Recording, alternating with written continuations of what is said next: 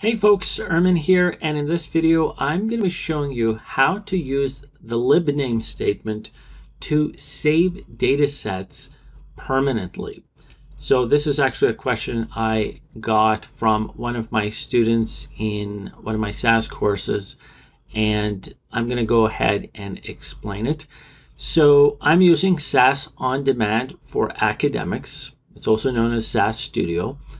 And SAS Studio works in the cloud. So you log in to what's essentially a browser. And when you go here, if you go to Files and Home, you have an option to upload all of your data sets that you want to work with. And the way that you refer to any data sets, if you need to import them, in this case, I haven't imported anything. I've just put in the data in stream.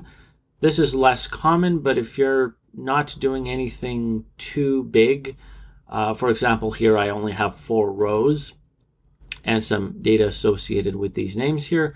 So I can just do it in stream. I don't need to actually create a CSV or TXT file and then import that. So this is called putting it in stream.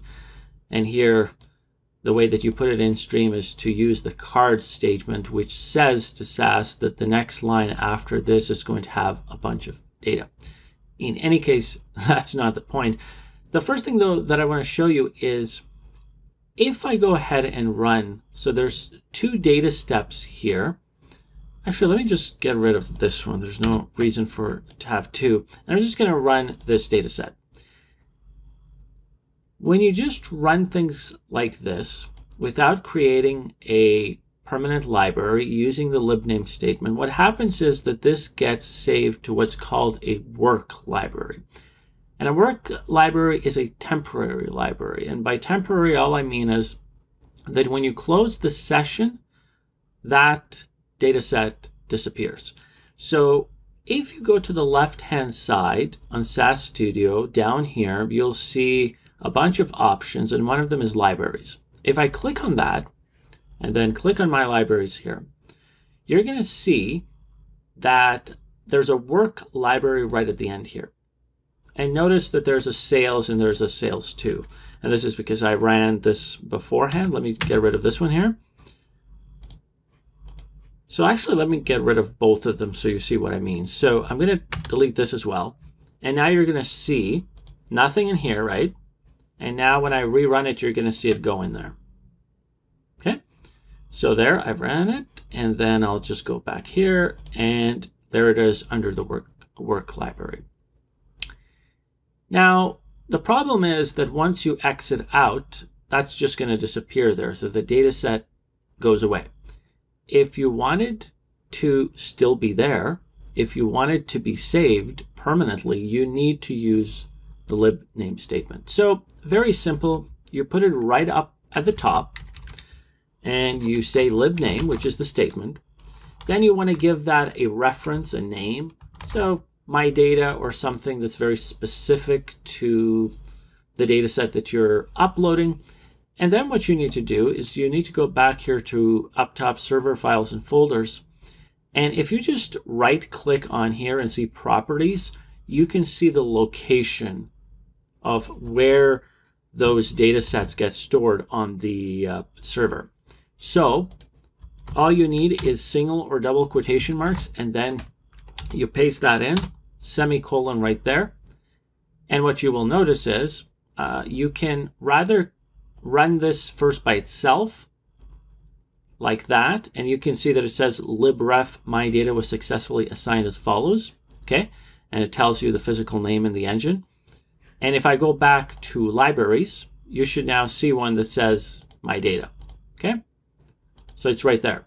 Now there's no data set in it because I didn't actually run this data step here, the sales data step. That is the name of the output data set that I'm creating with this data step.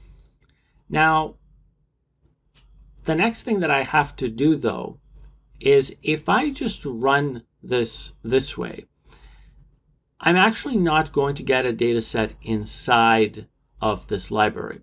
Why? Because I actually have to use this reference that I've created up here within my data step. So I have to say my data.sales. Okay, so you're using the reference to your library dot the name of the data set here, which happens to be sales. So if I run it, it will now show up under that actual library. Okay, so there it is. You can click on it and there's your output. So super cool. The other cool thing is if you go back to server files and folders, you're going to see it right here. So look at it here. So you have a SAS dataset right here. You were able to save it permanently. Now when you get out of SAS Studio, this dataset is going to remain here. When you come back in, whenever you come in, it will still be there. So that is how you use the libname statement to create a permanent library. By the way, I'll mention one final thing. If you want to now download this directly onto your computer, all you have to do is right-click on it and do download file, and it's going to download it onto your actual computer. So hopefully that was super clear, and I'll see you next time.